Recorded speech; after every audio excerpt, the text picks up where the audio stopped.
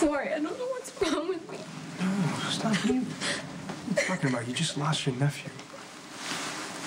I don't know why I thought my dad would be there. I don't think it would have been a very good idea. Lucky needed him. If he had been there, then they could have started to find a way to help each other, but now it's going to be that much worse. Hey, you know what?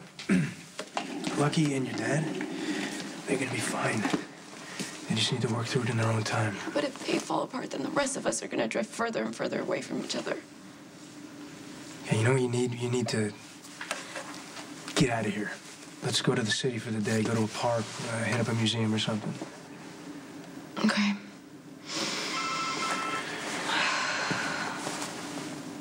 It's Mac. What does he want?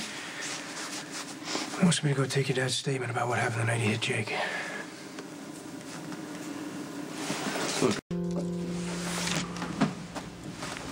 Officer, what brings you in off the street? I came to take your statement about the night you hit Jake. Commissioner sent you to round me up?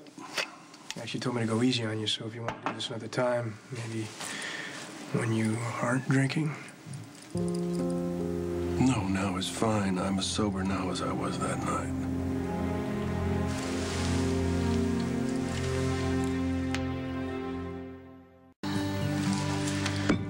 She left the Haunted Star at 7:45 that night? Something like that.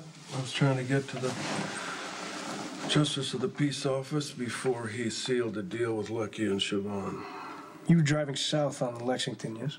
You know I was. I'm on the traffic cam at Gable in Lexington. Do you have any specific memories from when you were driving that night? I remember everything, except hitting a 4-year-old.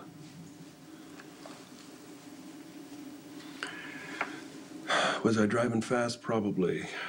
Did I feel any impact?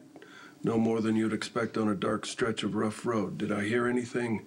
Only my music blaring from the sound system. Would you say you were an alert driver that night? Yes. Would you say maybe you were distracted at any point? No.